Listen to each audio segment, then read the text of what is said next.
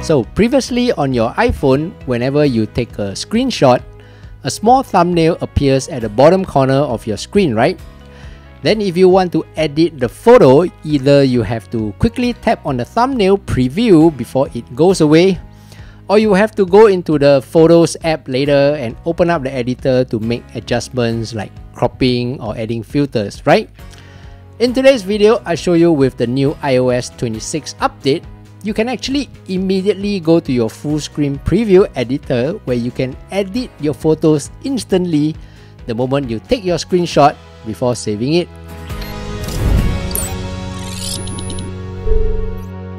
Hey, what's up everyone, I'm Steph, and in this channel I teach you quick daily tech tips that make your life a little easier. On your iPhone, tap on Settings, tap on General, scroll down and tap on Screen Capture. Here you see the option Full Screen Previews. Toggle this option on.